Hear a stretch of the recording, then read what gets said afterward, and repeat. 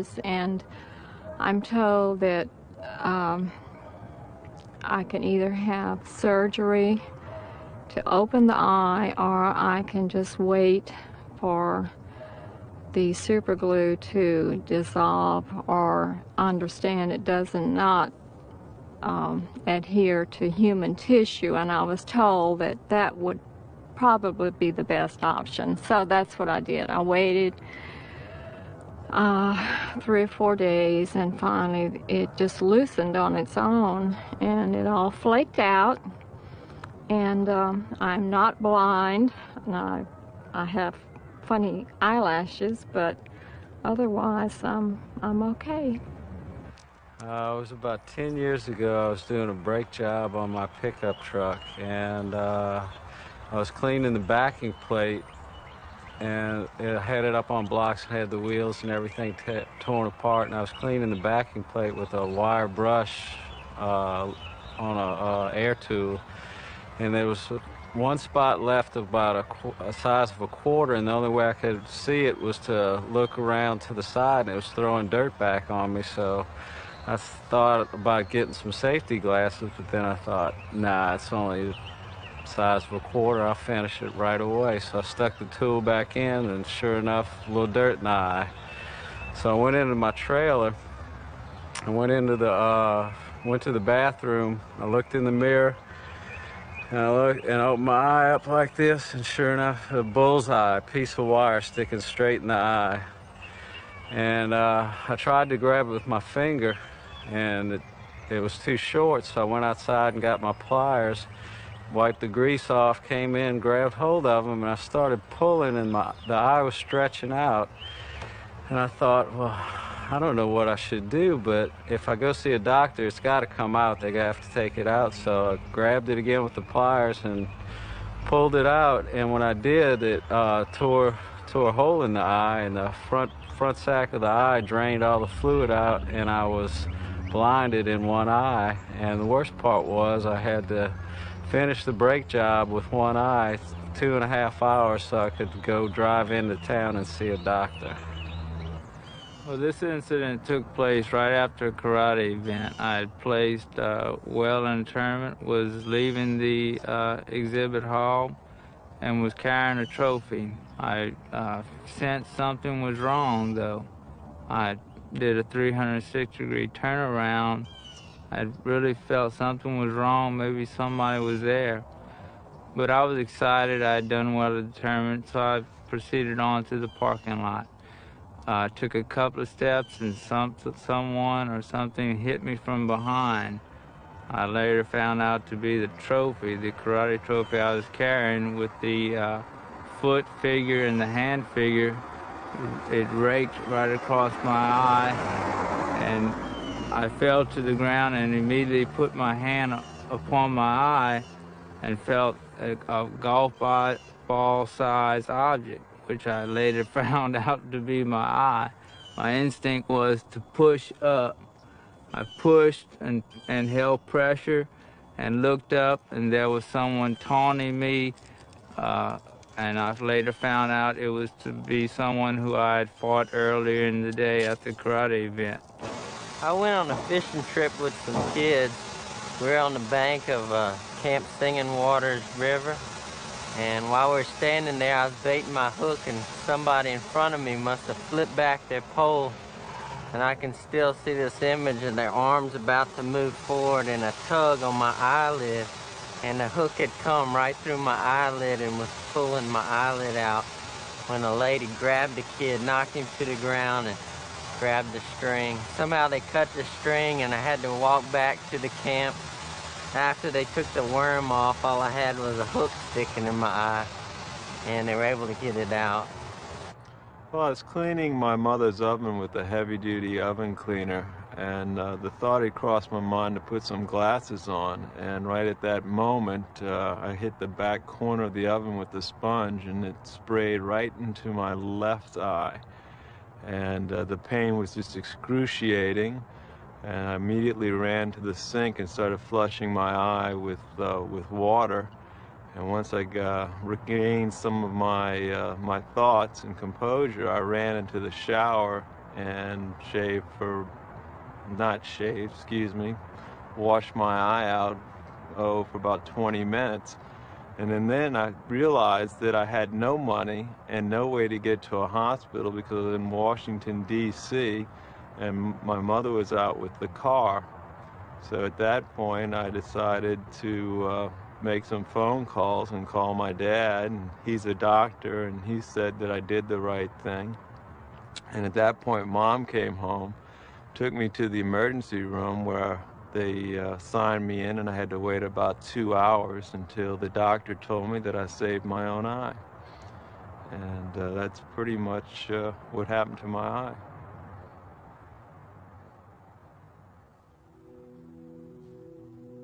I think it all began the summer that I turned 50.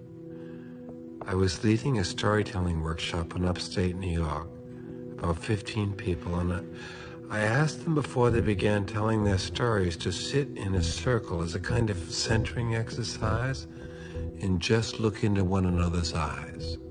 Just eyes. When you get tired of looking into one person's eyes, move on to the next, and so on around the circle.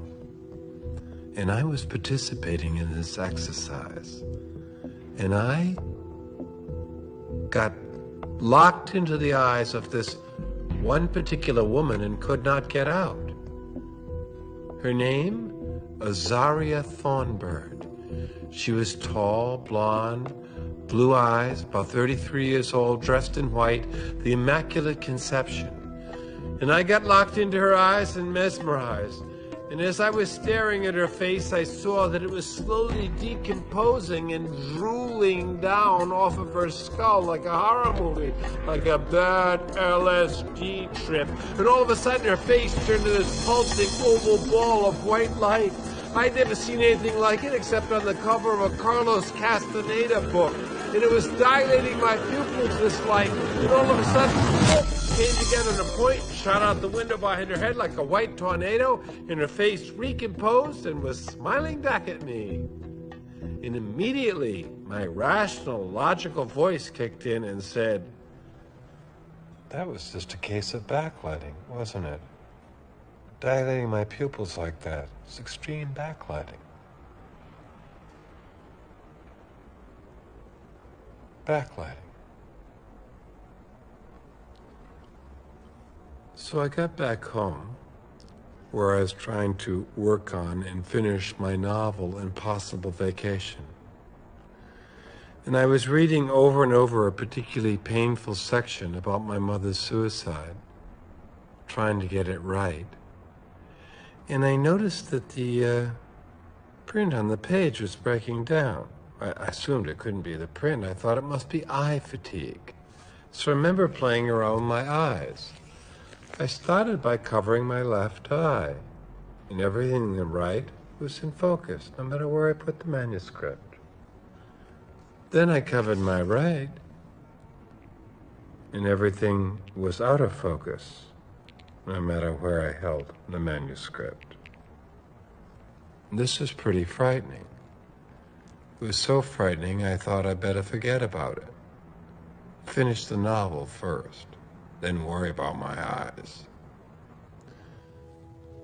So it's about 4 months before I got up the courage to get an eye examination. I didn't have an ophthalmologist, so I had one recommended to me, a Dr. Schechter on the Upper East Side. And I went up just for the standard exam, not telling him anything about my eyes, and he began with a little pen light, shining into my right eye, then over to my left, then to my right again. Things were going smoothly, over to my left. Then just as he's pulling to my right, he goes left, left. He brings down all these other instruments, left, left, left. It's like a scene from General Hospital, only the dramatic music is missing. He pulls all the instruments away and he says, "I think you have something wrong with the retina of your left eye, but I can't tell you what it is because I'm not a retina specialist. But I can recommend one to you, and I think you should go to him this afternoon." So he recommends a Dr. Mendel on the Upper West Side. I don't even bother to take a cab. I charged from the upper east to the upper west, running through Central Park with my hand over my right eye, noticing, oh my God, this is really serious. The trees are all wavy. There's no right angles. The rollerbladers are fuzzballs. I get to Dr. Mendel's office. The first thing that happens, the nurse comes out and she puts drops in my eyes. I don't know what they're for. I'm just doing what I do in any doctor's waiting room. I'm catching up on my reading, People, Time, and Newsweek. I mean, what else do you do in a doctor's waiting room? You don't look at the art. So pretty soon, I realize my pupils are dilating. She's put drops in my eyes to dilate my pupils, and I can't read anymore. I have to put down the books. I'm going blind in the waiting room. I'm reduced to waiting. I'm waiting in the waiting room. At last, the nurse comes in and leads me into Dr. Mendel, introduces me. He's a bit of a fuzzball to me, but what I do notice is he's got this rather large syringe in his hand. He tells me he's got to shoot me up with some colored dye. I think, why not? He's the doctor. I mean, he's one of these guys you're going to ask why, what for, what's going on with everything. So he tells me what he has to do is put color dye in me so he can highlight the veins and capillaries in my eye and take color photos of my eye. Fine.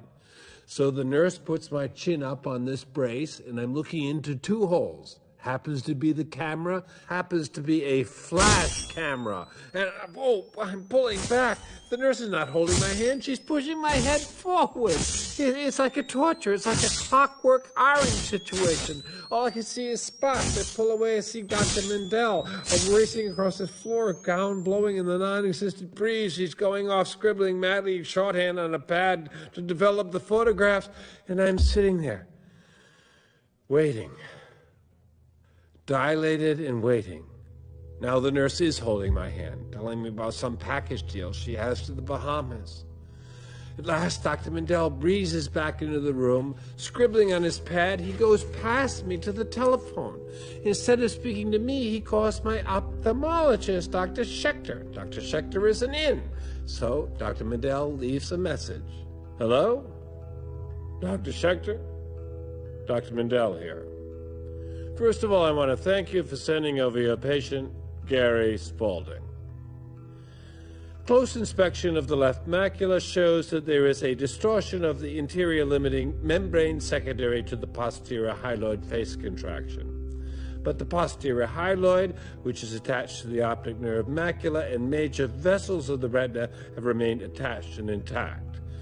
Dr. Mendel, over here, please, it's me, the patient. He turns his back to me and goes on dictating. With dissolution of the centriole vitreous gel, the envelope that the vitreous gel is in begins to shrink and distort the surface of the retina. A fluorescein angiogram is done in the eye to determine the amount of vascular distortion. I was surprised to see that he has some minimal cystoid macular edema on that left eye on the basis of that capillary incompetence from that distortion. Thank you very much. Dr. Mendel, please, what is wrong with my left eye? Tell me. Basically, Gary, you have a macular pucker. A macular pucker? What is that, Dr. Mendel? Basically, what's happened is that your vitreal gel is broken down or decomposed in your left eye and pulled away from the macula, which is the center of the retina and responsible for all detail and vision. Now, the breakdown of the vitreal gel is not that uncommon. We find in most autopsies that the cadaver no longer has the vitreal gel. In your case, you were less fortunate because in pulling away from the macula, it left a little piece of tissue and it's caused your macula to pucker up. I mean, think of your retina as a piece of saran wrap bunching. You have a pucker, Gary, pucker. But what would cause that? I can't possibly, I don't have it happen to my right eye. I mean, what would cause a thing like that? I don't know. Do you have any trauma to that left eye? I can't think of any. I mean, the last thing I can remember having in my left eye was so long ago. It was 1976, I remember. It was a New Year's Eve. I was dancing with this woman. She didn't have a very good sense of her own personal space, if you know what I mean. And her pinky shot into my left eye, and she scratched my cornea. It was tearing, it was painful. They put a patch over it. He just turns to me and says, "You have a good memory, don't you, Gary?" But is there anything that could be done for the left eye? Any corrective measures? Yes, I think so. I recommend a little macular scraping. As soon as I heard that word scraping, I knew I wanted a second, third, and fourth opinion. He tells me, don't bother, he's the best macular scraper in town. Now, up until then, I really didn't like this man. Now, I hated him. I had no problem walking right out of that office without any guilt. I go back and tell Renee what he said. She's very upset, but she's also excited because it means she can do research. It's going to give her some focus. She's very good at research. She wants to find the best macular scraper in town. I'm no good at research. I mean, what am I good at? I don't know. Sitting at my desk and speculating on causes, sitting down with my notebook. What could have caused this thing? Because under no circumstances do I want it to happen to my right eye. So I'm sitting there thinking, it's my book. That's it. Impossible Vacation. Reading over and over that painful section about my mother's suicide. I mean, without properly mourning her or grieving her loss. I mean, it probably made me cry in one major way. My eye just exploded, one big tear. Then I thought, no, it's because I wrote it in the first person, the book. It was simply too much I. Then I thought, no, it's my left brain rebelling against my right, or vice versa, because I am dyslexic. Now, whenever I'd ask any of my New Age friends what they thought was going on, they would say, well, what is it you don't want to see? And I had lists. Then I thought it was my Oedipus complex, because the book, Impossible Vacation, was somewhat about that. I mean, not that I was consciously aware of ever wanting to sleep with my mother, but at the time that I was writing the book, I was reading Freud's essay on negation. And in that essay, Freud says, the denial of some state of affairs is the implicit acknowledgement of it. So that if a guy says he never wanted to sleep with his mother, the chances are he gave it some solid consideration. So I'm thinking now the unconscious part that gave it the solid consideration is now reaching up and scratching out my eyes one at a time, beginning with my left and feminine eye. So that's what I'm doing with my time. Meanwhile, while I was speculating on causes, Renee was out looking for and finding one of the best macular men around. A Chinese doctor. I liked him immediately. He had a really good bedside manner, a smile like Buddha. Most of these eye doctors are like automatons. Also, I liked his language. Instead of macular scraping, he referred to what had to be done to my eye as macular peeling, right? Also, he says, Mr. Gray, please stop worrying about causes, because this condition is idiopathic, meaning no known cause. Idiopathic. Now he wants me to know all about the operation. It's a relatively new operation. It costs $10,000. It's not guaranteed to correct my vision, but it could help. What he has to do is take a very sharp knife and cut my left eye in 2 places, 2 incisions. Into the first, he sticks a little miniature vacuum cleaner, a little pump to suck out what's left of the vitreal gel. Then in he sticks a teeny little peeler, microscopic, it's microsurgery, and he peels the retina. Now, he wants me to know what risks are involved in the operation so I can make an educated choice, and he won't be responsible. The first risk is slight chance of infection, which would mean prosthesis. Also, he could slip and tear the retina while peeling, which would mean instant blindness in the left eye. Also, there's a 35% chance of cataract due to the trauma from the operation, and there's a 1% chance that the whole condition will simply clear up on its own, which I'm banking on. But Mr. Gray says, no rush. We don't have to operate right away. I have to check on it every so often, see how it's progressing. We can take our time. You can? Well, that's great. You mean, because I'm not going to sit around and wait. I could try alternatives, right? While I'm waiting, I mean, like diet, acupuncture, prayer, all three. I could do that, couldn't I? Oh, yes, he says with his great Buddhist smile. Try all the alternatives you want. Then we'll have to operate. So I got back home and told Renee what the doctor said. And she said, Spald, do you know what prosthesis means? And I said, I think so. I mean, I thought I knew when I walked in here, but now I'm a little fuzzy. Wait a minute now. It hasn't got anything to do with the prostate gland, does it? No, wait. Doesn't it mean false arm or false leg? And Renee says, try eye.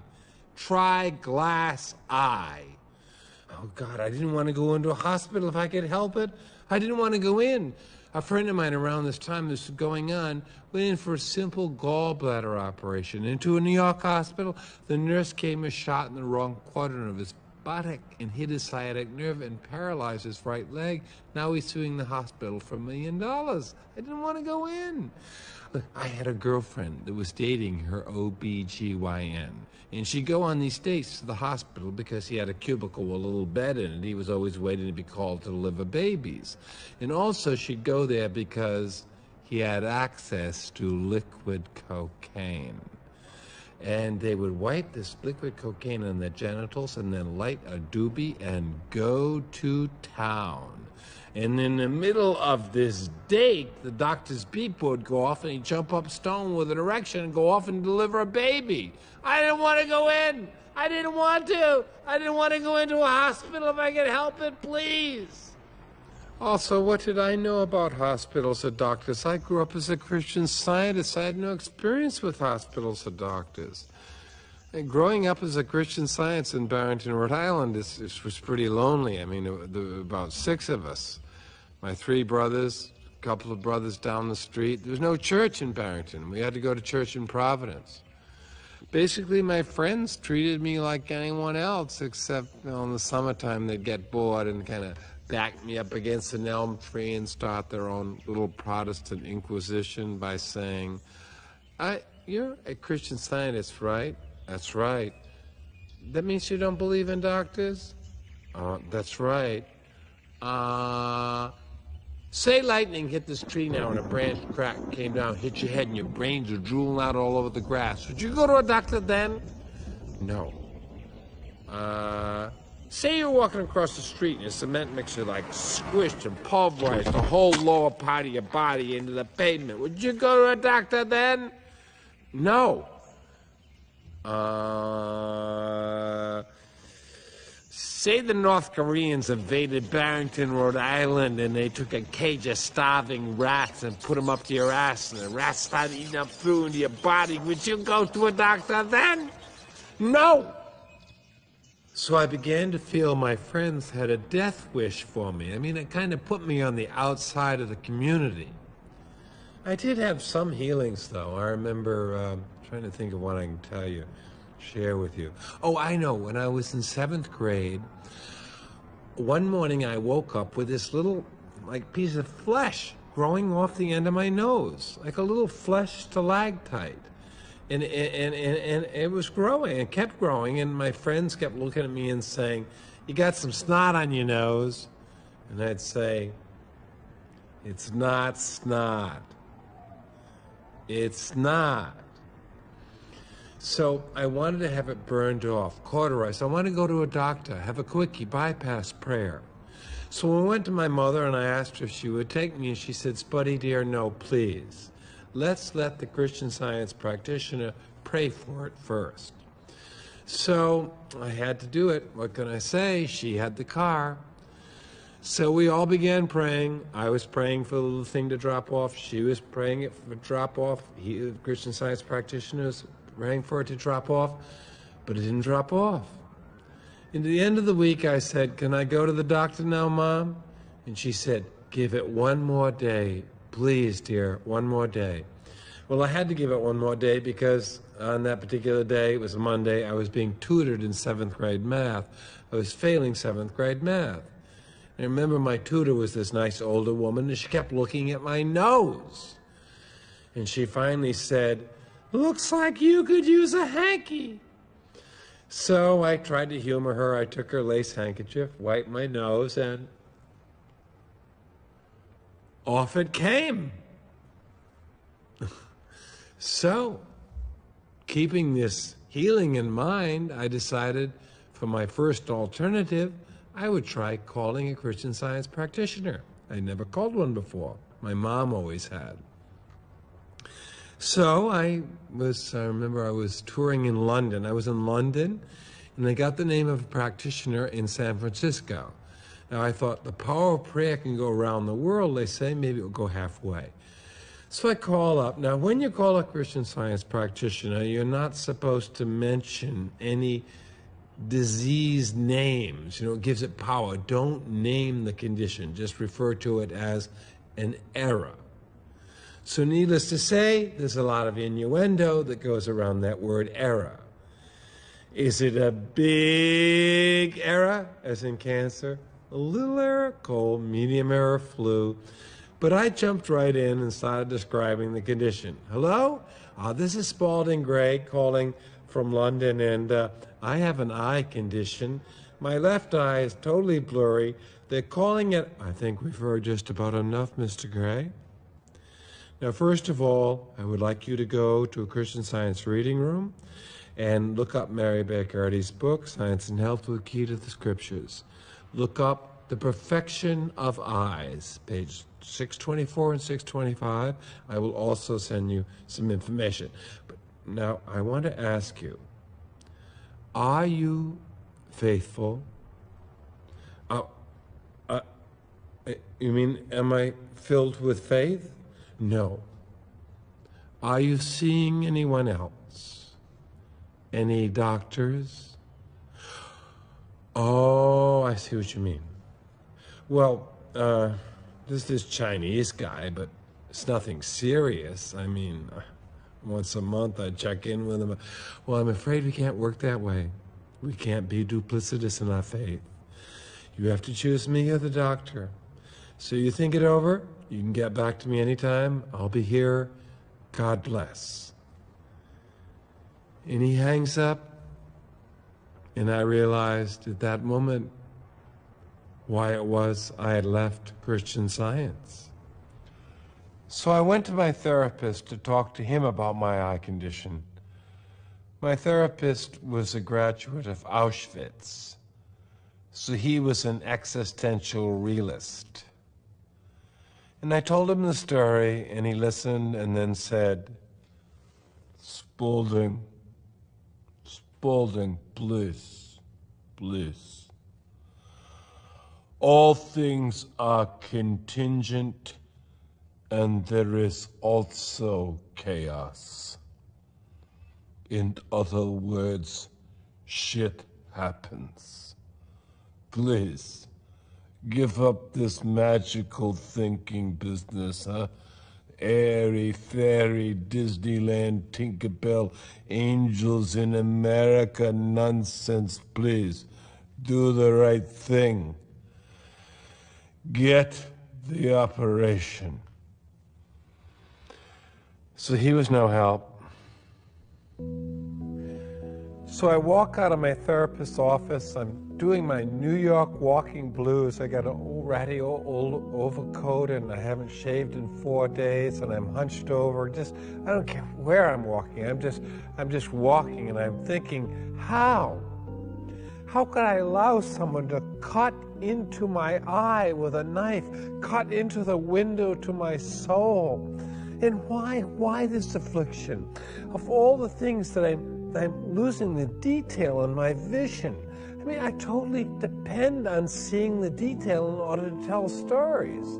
Because I'm not making any of this up. I mean, don't you think I'd rather sit at home and be able to make things up? It'd be so much less wear and tear on my body. But I'm thinking, I need my right eye. What would happen if I went blind in my right eye?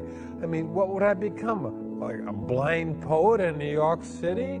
I hate poetry. And I'm thinking as I'm walking, and I find that I'm walking now in the Bowery, and which is fine because I feel like I belong there at this point. And a bunch of prostitutes are on the street, you know, the kind that just trick out of the cars, and they're paying no attention to me. I'm walking on by. In fact, they're rushing over to an old black Pontiac I see pulling up the curb there out of the corner of my good eye, and they're rushing over like a bunch of prostitutes, really.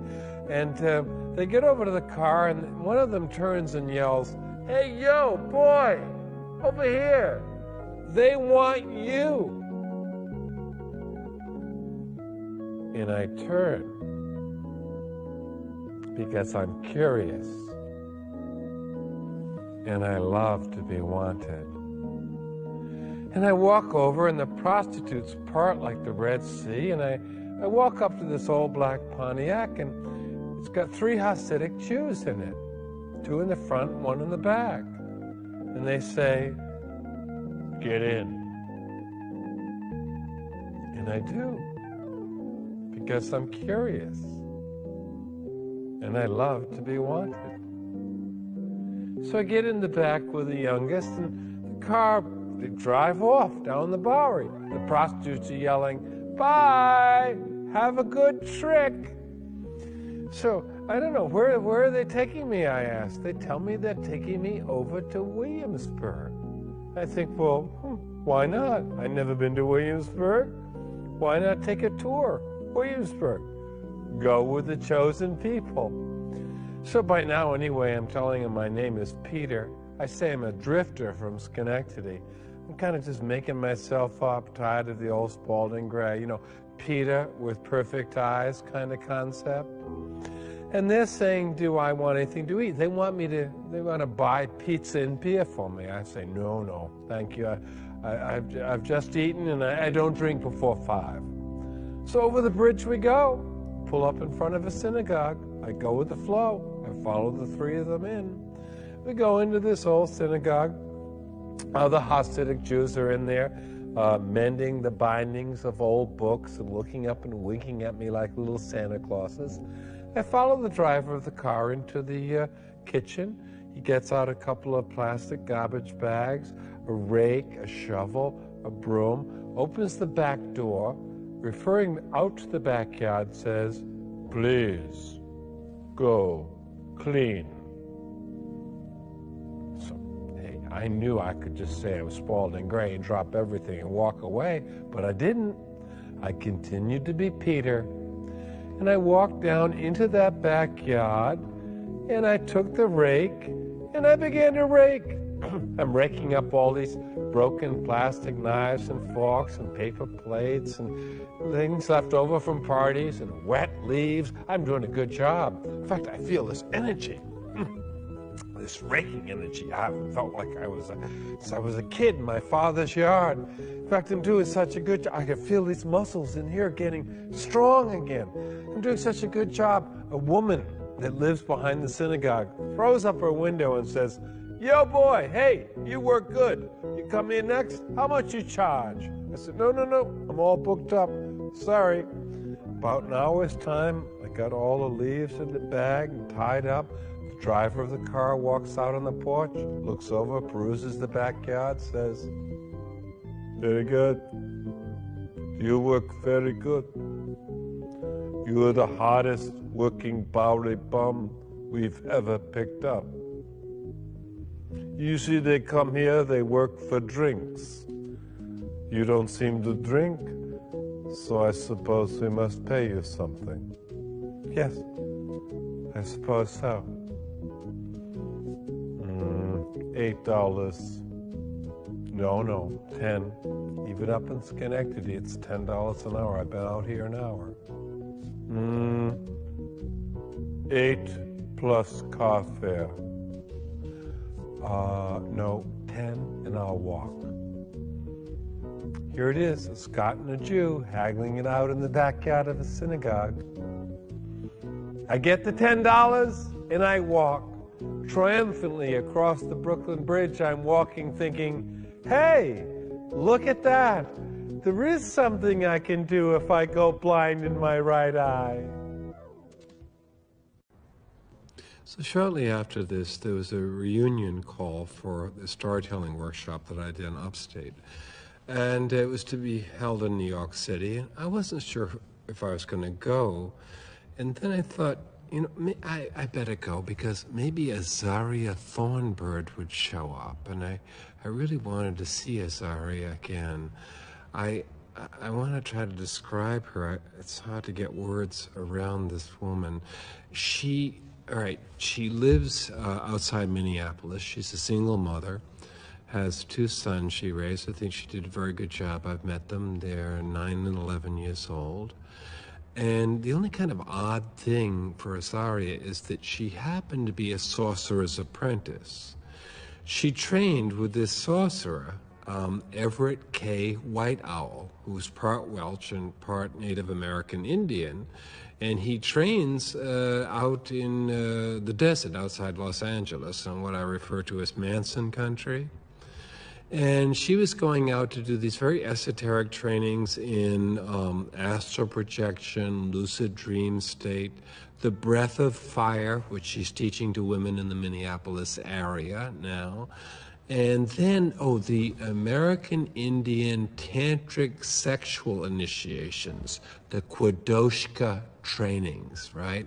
Which he was about to be initiated to, and he was doing with the various women out there, but she couldn't get out to do it because she was running out of airfare. She couldn't afford to fly out anymore.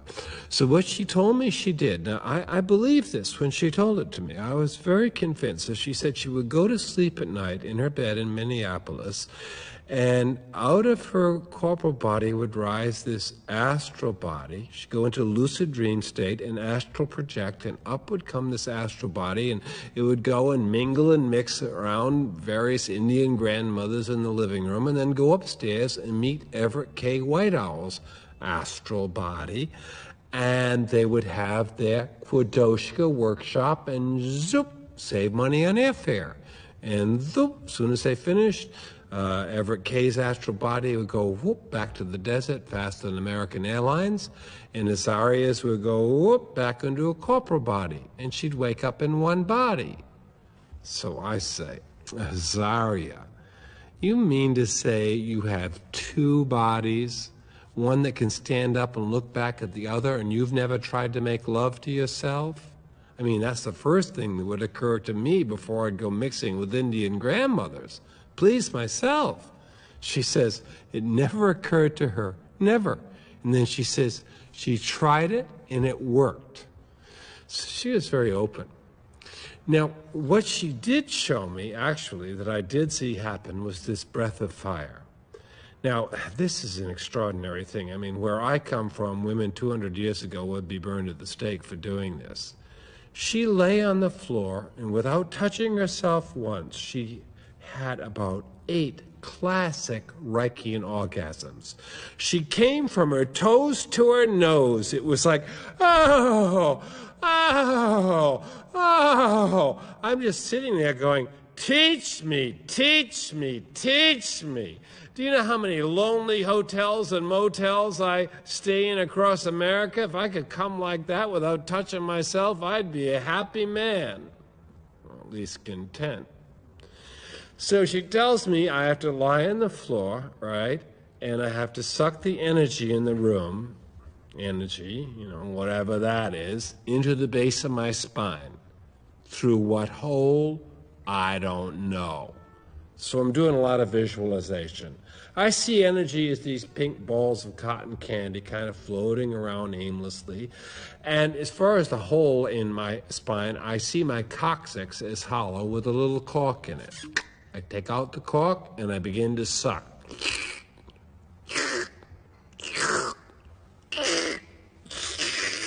I mean, really, the closest I could get was a sense of reverse farting.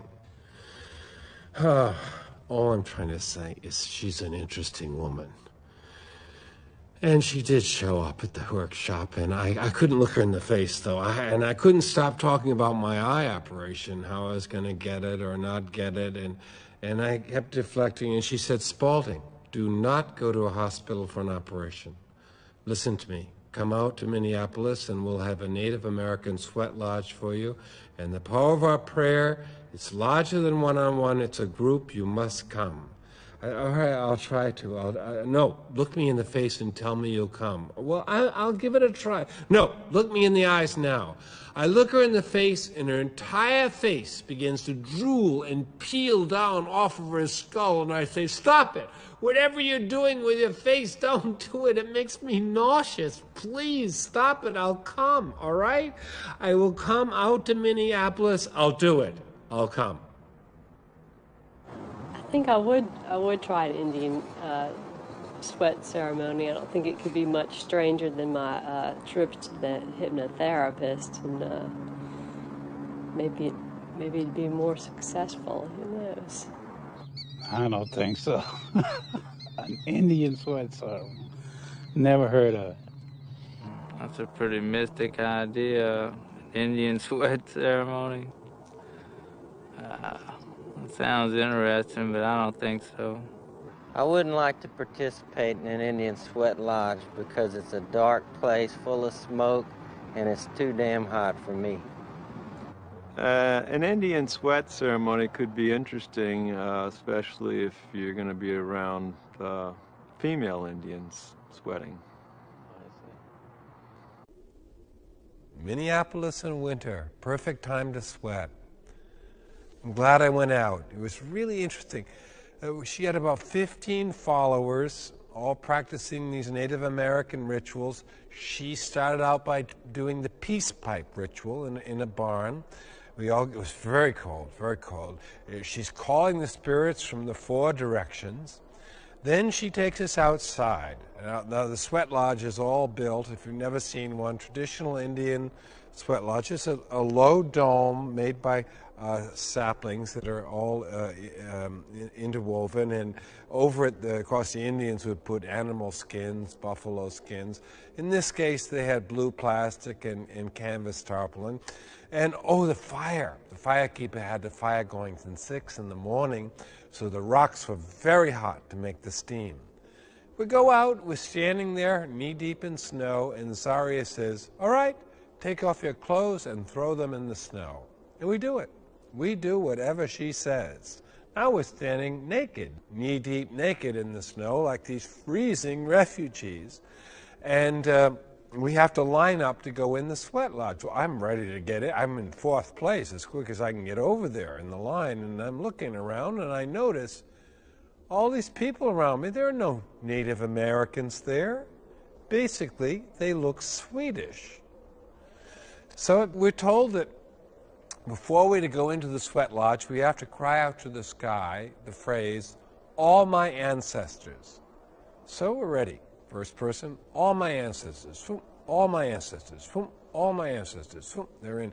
Comes my turn, I go, all my ancestors. And I start in the sweat lodge, and I stop, and I think, wait a minute, all my ancestors? Now, who were they? Because my father had just finished the family tree, and I remembered going over it. And I remembered some of the names. John Proctor, the Right Reverend Curtis Fox Gray and his wife, Thankful Atherton Gray, Colonel Simeon Spaulding, Captain Edward Spaulding, Brigadier General John Crane, the only man wounded at the Boston Tea Party. And I think, all my ancestors? Who were they? Pilgrims. What did they do shortly after they came to America? Kill the Indians. Where was I going? An Indian sweat lodge. Good luck. Ooh, and I go into the tent. It's not warm in there. It's not even hot in any way. It's musty, cold. dank, dark. There's about 15 of us, men and women, naked, sitting in a circle on top of hay, which is on top of the snow. And Azaria starts telling us what's going to happen. She says there'll be 4 rounds of prayers. The first round will be to set intention, prayer for intention or attitude, what we want to maintain throughout the whole ceremony, which could be anywhere from 2.5, 3 hours, you just never know. And then the second round of prayers will be the prayers for friends and loved ones. Then the third round, which is very important, the third round is that we give away or renounce anything that we're attached to, that we no longer want to be attached to, like, say, an eye condition. Now, but this is very important, she says. On the third round, do not in any way, please, take on the other person's giveaway. Don't identify with whatever the pathology is that's being passed around. Just let it go right out through the tent, please, or you could be very sick. And the fourth round is not exactly a round of prayers, but what happens is hot rocks are brought in, and then she pours cold water over them, and we just sit there and listen to them steam. And if we listen very carefully, you see these rocks may give valuable information. All right? Now, before we begin, what we have to say is the procedure is this. We have to say, "Oh, great spirit, my name is," then you state your name, you do your prayer, then you say, "I have spoken," to indicate that the next person can go, and I do hope it goes smoothly because there are quite a few of us.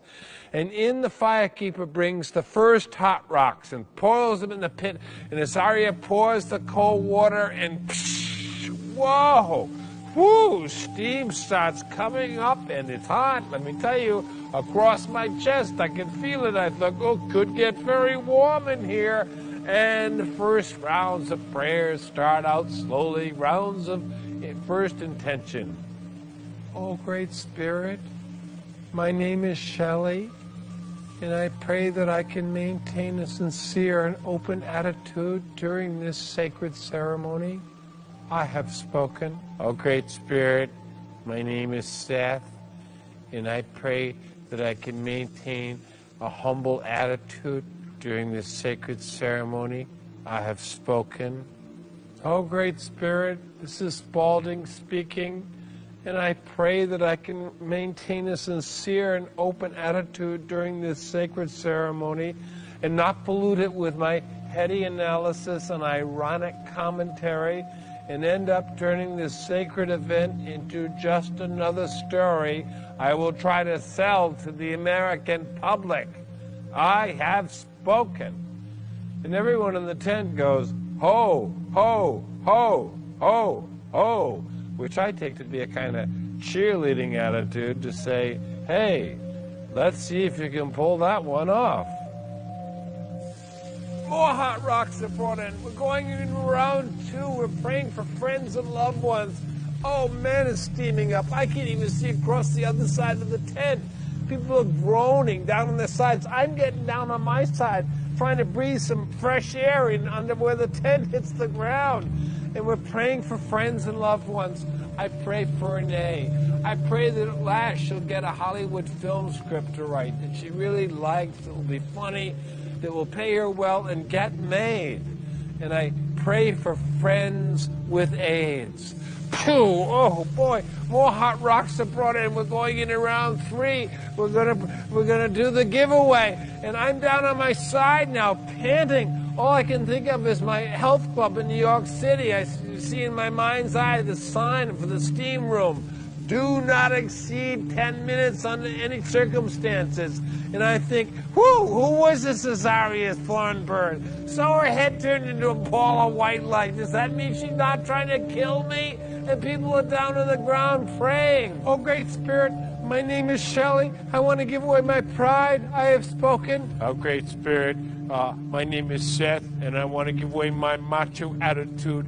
I have spoken. Oh, great spirit, this is Tara speaking. I want to give away my craving for caffeine. I have spoken. Oh, great spirit, my name is Ingrid. I want to give away my gluttony. I have spoken.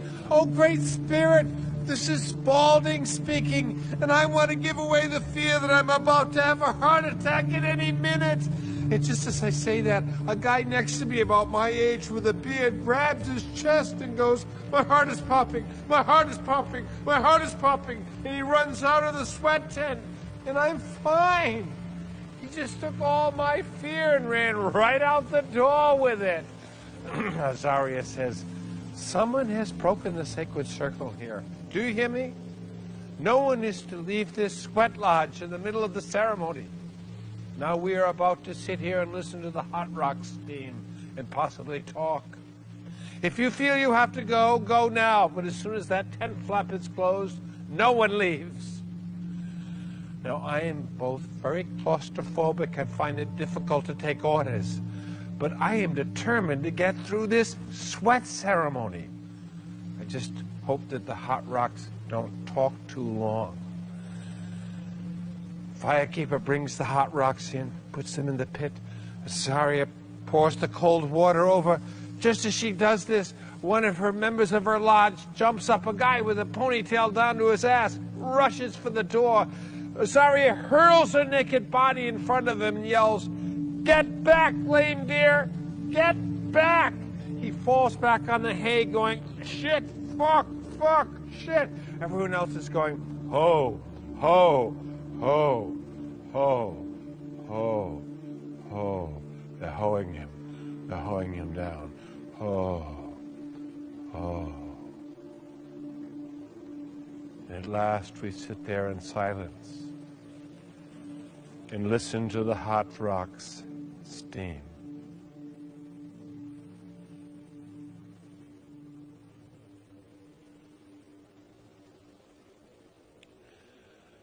And I didn't understand a word. And I stepped out of that sweat lodge and I felt triumphant. I had made it through. I don't know how long I'd been in there, 2.5, 3 hours. The sun was going down, like a big sun, like a big red sun, casting rivers of red across the crusty white snow. I could have rolled in that snow on my new naked body. I'm standing there, feeling this internal heat pouring out, and Azaria comes over and says, "Spaulding, what is wrong with you?" "Nothing." "What are you talking about? I feel great." "No. When the time came for you to talk about your eye condition, you began babbling about a heart attack." Oh God. And I realized I was still the child who had to act on his most immediate fears.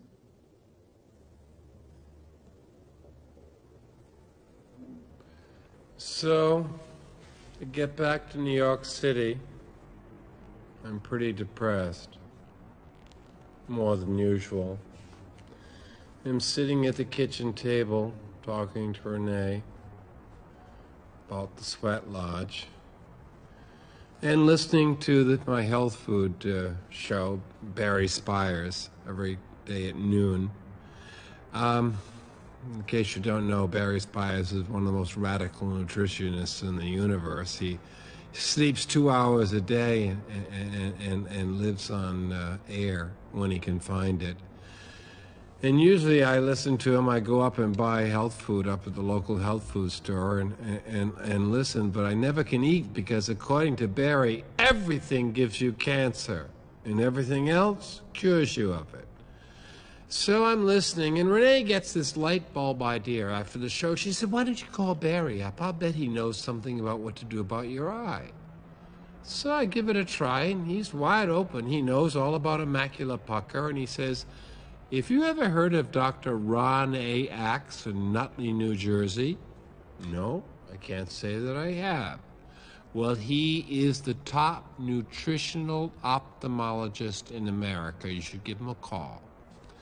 So I call Dr. Ron A. Axe's number, and I get this weazened old voice. I mean, I have nothing against old people, but I don't know if a doctor should have a receptionist quite this old. It's like Teresius. It's androgynous. You don't know if it's a man or a woman. It's, "Hello? You what? You want to see who? Dr. Axe is very busy. You just have to take your chances and come on out. And come early because you're going to have to fill out an extensive dietary questionnaire. Now, if you're coming by bus, I am, you take the Port Authority to the Nutley Mall, get off, turn left on Fay Street, and come on down. You can't miss us. Hangs up. Nothing. No appointment, no address, but I think,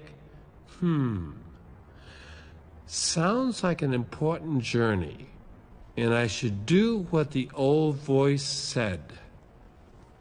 So I take the bus out from Port Authority to the Nutley Mall. Get off, I turn left on Fay Street. I don't notice anything. I mean, it's New Jersey. It's a wasteland. Track houses, no landscaping, high-tension wires. Then I round the corner and boom! There it is! Woo! It's like Fruit Loops. It's like Hansel and Gretel's house on acid. It's like a Howard Finster dream. All the shingles are the color of the rainbow. Big, low outlines around the windows of the house. The rocks the foundation are built from are all the primary colors. For a bunch of fir trees over there with a big sign that says Dr. Ron A. Axe, O-D-F-F-A-O, F-C-O-U-D, F-I-C-A, F-A-S-S. And out of the fir trees jumps a spindly little man with these bottle-thick glasses. I hope it's not Dr. Ron A. Axe. No, it's his brother, Don B. Axe, brother and assistant. And he jumps out as though he's been hiding in there waiting for me all day. Hops out and says, "Hello, Mr. Gray. You are Mr. Gray, aren't you?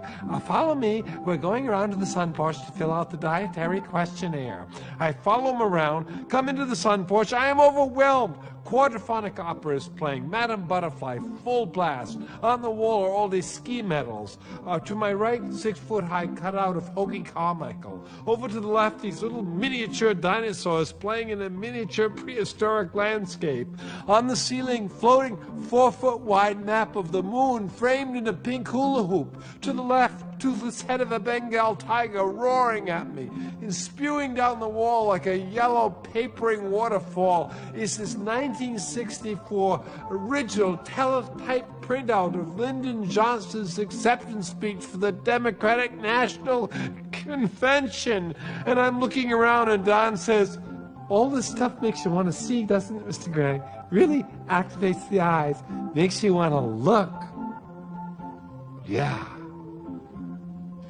So he gets out the dietary questionnaire. It's 754 questions concerning all the foods I may have eaten in the past 6 months. And he's got all the categories here: soups, meat, poultry, eggs, fish, seafood, dairy products, vegetables, desserts, sweets, beverages, grains, bread, cereals, nuts, seeds, legumes, fruits, spices, herbs, flavoring, condiments, miscellaneous items.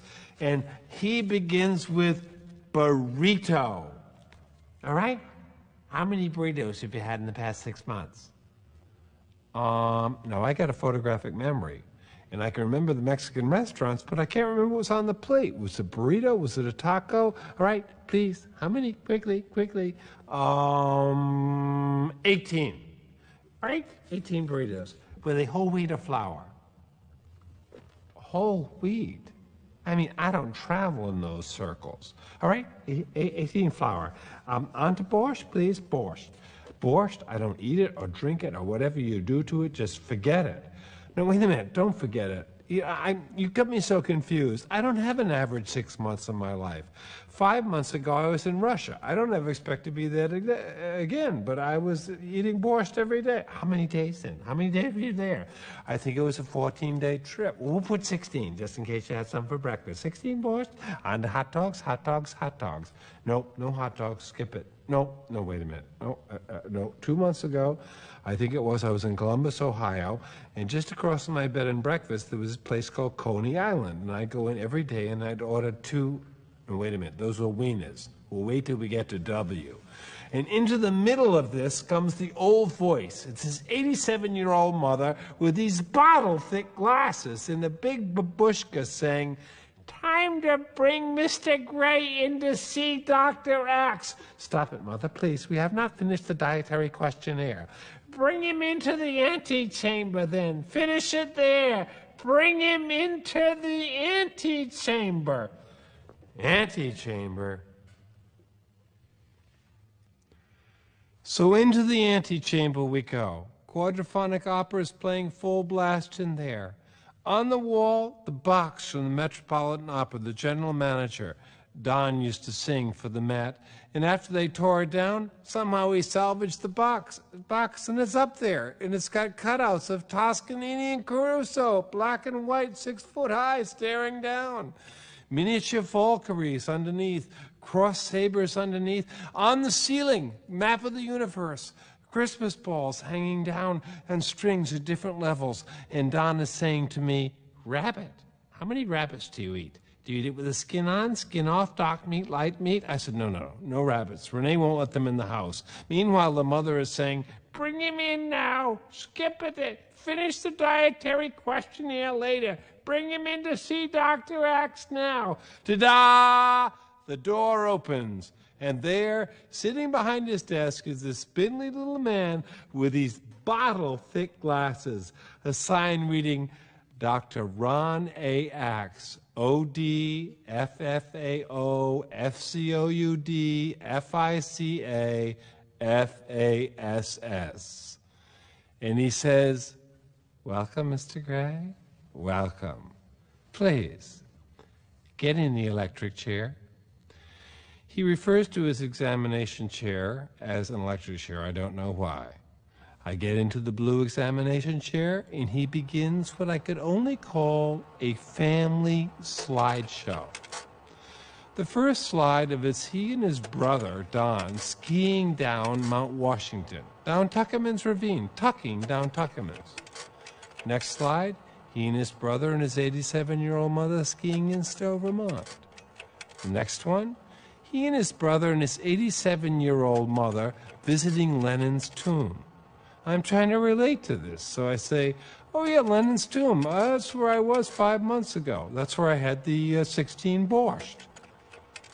Then something strange happened. Somehow, I don't know how he did this, up into the left-hand corner of the family slide, he fades an eye chart, traditional doctor's eye chart. And he says, "Can you read this?" And I found I could. I could read it better than I could read it in my Chinese doctor's office. I don't know why. Maybe the family slideshow relaxed me. But I thought, there's method in this man's mishigas. I'm going to let him examine my pucker. And he does. Looks at both eyes, then says, "Now, Mr. Gray, I would just like to speculate. Speculate a bit on causes." Oh, causes, great. Maybe I'm not idiopathic after all. Let's give it a run. I'd just like to throw it out. Vitamin C. Do you take a lot of vitamin C? Sure, I do. I have to. When I'm on the road, I don't have an understudy. I can't afford to get a cold. Well, you know what vitamin C is, Mr. Gray? I thought it was vitamin C. Wrong. It's ascorbic acid. And do you know the vitreous humor and the pancreas, the two parts of the body that can assimilate ascorbic acid? So why would you be doing that? Pouring acid into your eye. Now, if it isn't the vitamin C, it's the ozone layer. It's breaking down. Sheep are going blind in New Zealand. I hope you're wearing a big broad brimmed hat and good thick sunglasses. Now, this is all speculation. You got to have a blood and urine workup and then come back to me as soon as you have that done. As for today, it's $240. You go and pay my mother. I go and pay the mother, $240. No health insurance in that place. She's sitting there with her babushka on going, "Work, work, work. That's all my son does now is work and research. He doesn't sleep. I don't have a life. We don't even ski anymore. I'm 87 years old and I don't have a life." So I handed her the $240 check, and I go out searching for blood and urine analysis clinics, and I'm going from New York to San Francisco. Every clinic I go to looks at the paperwork and says, the technicians say, "We don't test human beings for this stuff." So I don't know what to do. I call Dr. Axe. He recommends a place up in upstate New York. I don't know, maybe they're in cahoots. I go up there, $1,000 they charge me. No health insurance. They draw more blood from me than I've ever had taken before. And then they give me this, like, milk carton, you know, with a handle, like a cardboard box to collect my urine for 24 hours. I'm carrying it around with me everywhere. I'm decking behind hedges in Central Park. I'm carrying to therapy. I got it in the theater between my legs. I'm traveling in the subway with it between my legs, having the mistake of eating asparagus the night before. At last, I get all the paperwork done. I bring in the report to Dr. Axe, and he's reviewing it, and he looks down, and he says, "Here's your culprit. Vanadium goes right off the chart." Vanadium? What's that? A rare element used to toughen steel and make it more shock resistant. In short, you're filled with heavy metal. But where would it come from? I mean, none of my friends have it. Sea cucumbers and sea anemones. But I never eat them. I don't know anything about them. No, but I bet you eat big fish, don't you? I bet you're a fan of big fish. Yes, I love to eat big fish. Eat any chance I get. Well, that's where it comes from. They eat the sea cucumbers and sea anemones, and it gets into their fatty tissue, and you eat it. So you gotta give it up. You gotta give up all your big fish. Your swordfish, your salmon, your tuna, your mahi-mahi.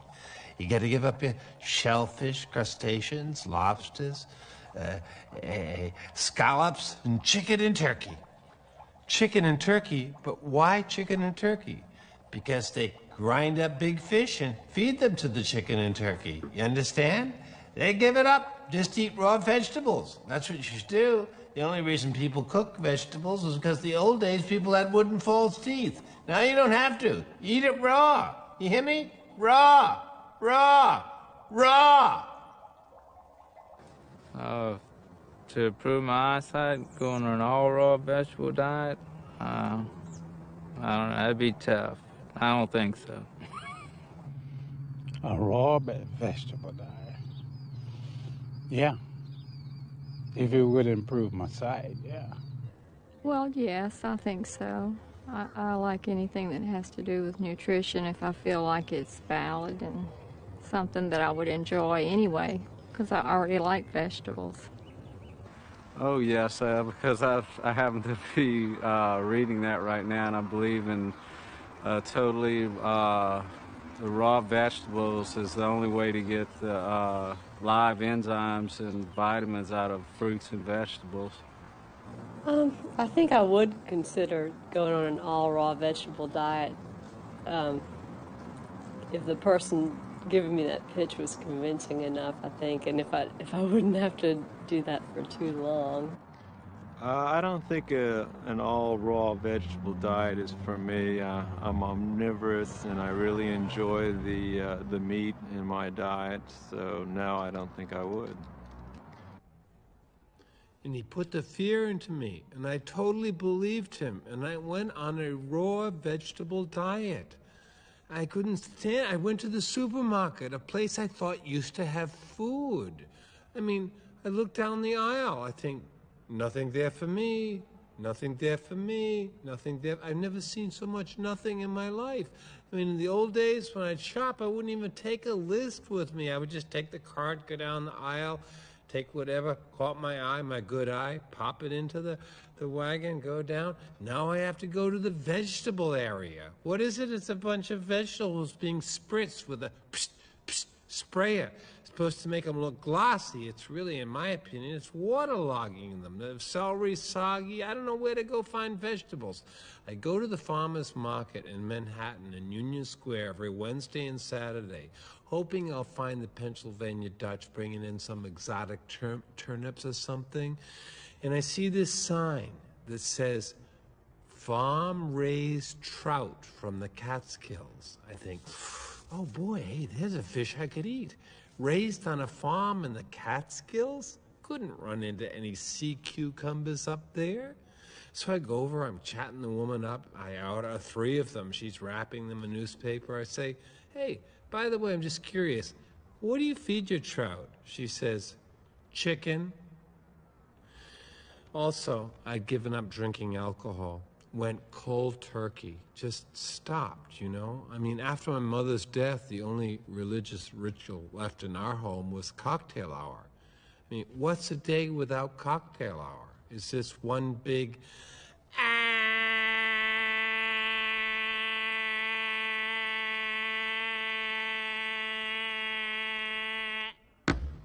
bed? So I was on this raw vegetable diet. I've given up pretty much everything. Sugar, caffeine, nicotine, alcohol, meat, and pretty much sex, too, because they're all interconnected. I hadn't realized that until I gave all those up. And I got this raw vegetable diet, and it's causing enormous intestinal gas. And Renee and I are practically breaking up over it. I'm getting real thin, and Renee's mother sees me, and she says, Spaulding, it looks like you have just entered the Bermuda Triangle of Health. Renee's mother's got this theory that this Bermuda Triangle of Health is between 50 and 53. That's when everything starts happening to you. If you make it through, you live to a ripe old age. She had a heart attack at 51. She survived. She outlived it. Her husband, Renee's father, he died at 52. Didn't make it. My mom killed herself at 52. Renee's mother's brother had a heart attack at 50. He made it through. The Bermuda Triangle of Health, and I was in it. And I was damn lonely. And I'm saying to my doctor, please show me someone else that has a macular pucker. He tells me hundreds of people have them, but he's not giving me any phone numbers. So I'm so lonely that I go down to the Village Voice newspaper and I put an ad in that says, Macular Pucker Club. Does anyone else have one? Let's share stories. And all I get is a letter from a guy who wants to scrape me.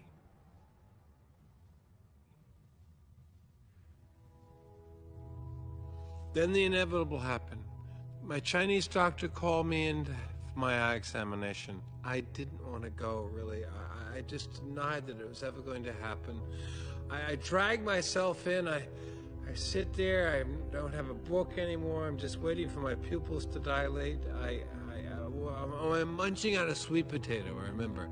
And out of the office, out of the nurse's office, comes this man with a oh God, a drooping eye. It's worse than a bloodhound, worse than Elephant Man. I can't look at it. I say, nurse, what was that? She goes, oh, Mr. Gray, that's the drooping eye. I figured as much, but where would it come from? Oh, sometimes it's a result of the operation. What? No one told me that. Oh, Mr. Gray, don't be a silly Billy. It's easily fixed with corrective or plastic surgery. And she goes back into the office, and I am sitting there. I go into a bubble. I'm completely freaked out. I picture Jesus, like the old days, coming into the waiting room, you know, and the way he used to come to the multitudes, and pa-pa, and the lame shall walk, and ta-da, the deaf shall hear, and bing, the blind shall see. One touch Jesus, that's what I picture. Or E.T. with his magical sparky finger coming and zoom, zapping my eye, and I'm better, because that's what I want. I want magic and miracles. I don't want this medicine, please. And as I'm thinking this, boom, the man with the drooping eye trips over my foot, runs into a woman whose pupils are dilated. She clumps down next to me and says, hello, I have a macular pucker. What do you have? Oh, I hug her. At last. Oh, my God, it's so good to meet you. What have you been doing? She said, well, I've been doing some alternative therapies, but I had to come in here today because today is my preoperative exam. I have to make up my mind by Thursday. What? Oh my God, I wouldn't know what to do if they told me Thursday? What are you going to do? I don't know. To tell you the truth, I helped co-found the emergency room at Roosevelt Hospital. And if you knew what I knew about New York hospitals, I don't think you'd go in one. Oh, I know. That's what all my friends are saying. So I've been trying to do alternatives myself. She said, well, I'm considering, a friend of mine, listen, had a breast tumor plucked from her breast. No cutting or anything like that. She went to the Philippines to a psychic surgeon. What? A Philippine psychic surgeon? Why didn't I think of that? Well, you could still go. I have his name. His name is Trini Boca. He's known, I don't know why, as the Elvis Presley of psychic surgeons. He's in Manila. I'll give you all the information. Just as she's telling me this, the nurse comes out of the office and says, "The doctor will see you now, Mr. Gray." And I say, well, I'm not ready to see the doctor. I'm off to the Philippines.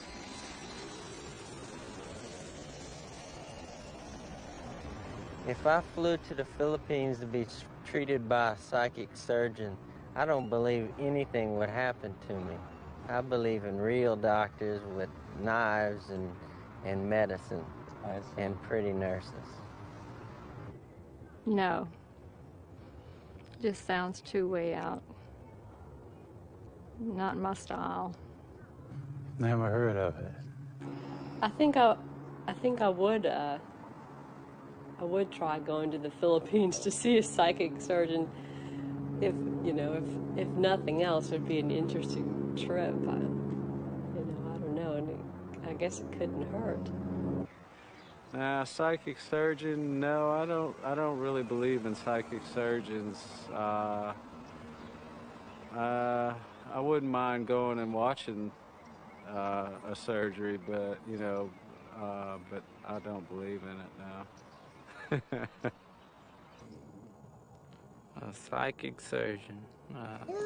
That doesn't appeal to me either. No, I don't think so. I'm not a believer in psychic surgery. My best friend's an ophthalmic surgeon, and I think I'd trust him with my eyes before a Filipino. And I did it. I flew all the way to the Philippines on my own without taking a drink on the plane once. I arrive, I'm pretty jet lagged. I got directions. I'm supposed to go down to Trini Boca's psychic surgery lab at 9:30 in the morning there in Manila. Used to be the tip-top disco. Now it's been converted into a psychic surgery lab. I arrive at 9:30. I'm the only Westerner there. The rest are Japanese, about 50 Japanese. It's a bus tour, psychic surgeons of the Philippines that they're on. I think 25 have been operated on. The other 25 are videotaping it, judging from the equipment that they got. And we're all going down this long corridor, pictures of Trini Boca doing psychic surgery on the walls. We get to the end of the corridor. There's this huge crucifix of Jesus. Who else? And I turn, we go into the operating room, and I cannot believe my eye. There he is, Trini Boca, the Elvis Presley of psychic surgeons, standing in semi-trance under fluorescent light. He's a short man, about 45 years old, Prince Valiant haircut, gold chains around his neck, gold rings on his fingers, a gold watch. He's got a light blue surgical gown on. He's got these Palm Beach white lattice leisure shoes. He's got this kind of Ricky Ricardo, Babalu Vegas energy pouring off of him. And around his waist is a butcher's apron. And he's standing in front of this operating table, is shrink wrapped in plastic. Either end of the table, two men with mops. And it begins. Trini rolls up his sleeves, comes out of trance, shows everyone he's got nothing in his hands, folks, puts his hands up, and the first Japanese woman trots up, flies out of the table. Trini takes his hands and drives him into his stomach. Up to his knuckles it goes. Shoot, the blood shoots 5 feet in the air. Spraying the other naked Japanese that are running, screaming like little children playing under a bloody sprinkler in summertime. Ow, ow, ow! out. She goes around to the back of the line. Up comes the Japanese man. He lies out. Trini drives his fingers into his stomach, begins pulling out what looks like a meatball the size of a bull's heart. Boom! Throws that in the bucket. That man goes around the back of the line. Up comes the Japanese woman. She lies out. He takes his fingers, droop, drives them into her stomach, pulls out what looks like bloody grapes, begins squeezing them overhead like a kid playing with his own shit, dropping down over her breasts. He's causing it off. She goes around the back of the line. Up comes the Japanese man. He lies out. Trini takes his underwear, pulls it back, revealing his round, firm, full rump, and begins reaching in, reaching up his ass. With gold rings on his fingers, he's reaching up, and he's pulling out what looks like spaghetti with marinara sauce on it. It's supposed to be hemorrhoids. Boom! Throws them in a bucket. That man goes around the back line. Up comes a woman. She lies down. He begins to ooze pus out of her neck. Green and yellow pus catching in a cup. She goes around the back of the line. They go through one more time, basically having the same thing done. He finishes, goes over, crosses them, blesses them, goes over to the crucifix, genuflex, wipes some blood off his Palm Beach leisure shoe, lights a cigarette, and leaves. And I went back to my hotel and had my first drink.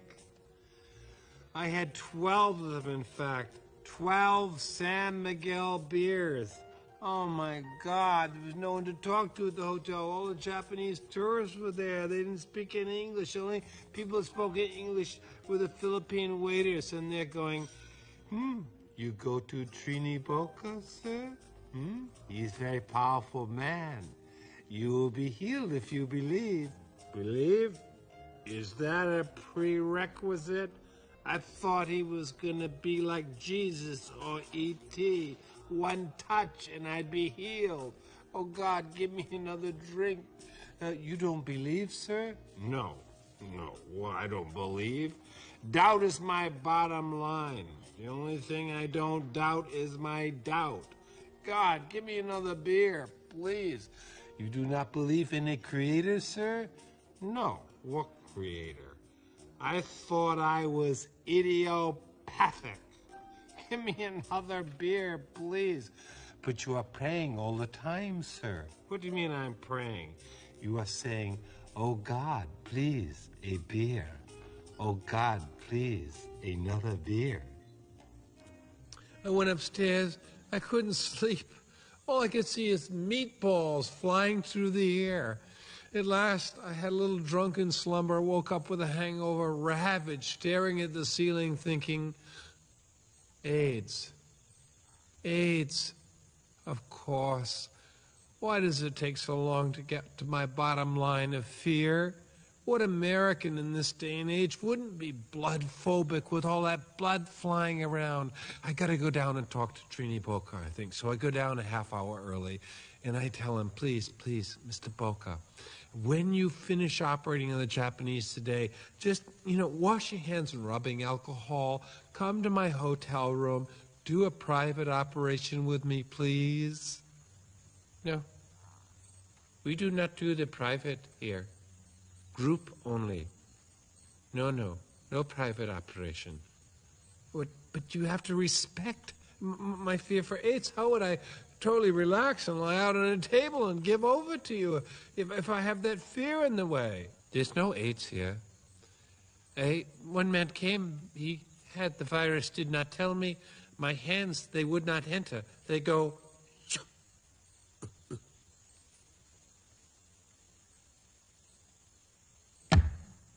No AIDS. I wanted to believe him. I wanted to get on that table. Where would I ever get the courage, I thought. And I thought, I will just get in with the Japanese. When they start moving, they got that kamikaze energy. Up on that table, no doubt. So I get in line with the Japanese that are going to be operated on. They strip down to their underwear. I'm stripping down to my red Fruit of the Loom jockey shorts. And I'm just standing there, my knees shaking, waiting. And Trini comes, he rolls up his sleeves, That Japanese woman from the day before comes up, lies out on the table. He takes his hands and drives them into her stomach. The blood shoots 5 feet into the air. People start going around getting on. It's my turn. I rush up. I lie out on the table. I'm shaking. I look up and say, Trini, remember, it's just my eye. Just my left eye. Don't be pulling any meatballs out of me, please. He raises his hands. Shows me nothing in them. He goes over, he washes them off in basically what looks like a bucket of blood. Picks up the cotton gauze. Now this is where the debunkers, like Amazing Randy, say that they hide the blood pellets. But as if to show me, prove it to me, opens it, nothing in them, comes at me, 2 fingers. Oh, all of a sudden, I feel this pressure. His fingers are going in my eye. Blood is coming out. I assume it's my blood. It doesn't feel like my blood, though. I mean, neither does a nosebleed when it comes out of my nose. But it's coming down, tripping over my other eye. Pulls his finger out. No, stops. I run not to the back of the line, but to the men's room to look in the mirror. Look at my eye, and there's no blood left over. What's going on? And I don't see any better. And now all I can hear is my friends back in Barrington, Rhode Island saying, say you went to a guy who started pulling meatballs out of you the size of melons. Would you go to a doctor then? Yes. Yes. Yes. At first, I really thought that this gentleman was just an actor and that he would try to memorize or, let's say, just be able to give his lines in a certain way, but he was so very good at it, and he was so very knowledgeable, really, when it came to some of the medical terms. And I guess he became so believable that I really wanted to question whether it was fiction or whether it was for real. Well, I just thought that the methods he chose, the alternative methods, including the sweat box, the psychic Philippine person, and the raw vegetables, they were just so extreme. I didn't think anybody would go through those extremes to, to treat an eye problem. And he obviously is a very, very intelligent person. He's very neurotic. I think he certainly takes things to extreme. And I'm not sure that I agree with his thought process about everything, but I really was surprised that it really was. He was the patient. Mm-hmm. I think he was kind of humorous. I really do. It's kind of more New Yorker style, I guess. I think he would be a very pleasant person, but I don't know if I could relate to him quite as easily. I think you'd be a challenge, and I think you'd be somebody that you would find it challenging to consult, but I certainly would advise him some of these alternative therapies that he should not do. And I think I probably would spend more time just trying to reassure him that this condition does have a fairly good prognosis and that he should have done this earlier rather than later. Mm-hmm. So I get back to New York City, sure that I'm going to have the operation. When I get back, I'm not so sure. The nurse calls, says I should come in. The doctor wants to see me. He's heard I've been to the Philippines. They want to do a kind of pre-operative exam. I don't have to get the operation. It's my choice, right? Also, they say, come in on Friday. It's a half day. There won't be anyone in the waiting room. So that's a temptation. I do come in. No one's there. I'm getting my pupils dilated. I have no book. I'm doing my dilation meditation, kind of fuzzing out there. And I look down the corridor, and I see this guy backing out of my doctor's office. And he's kind of waving as he's backing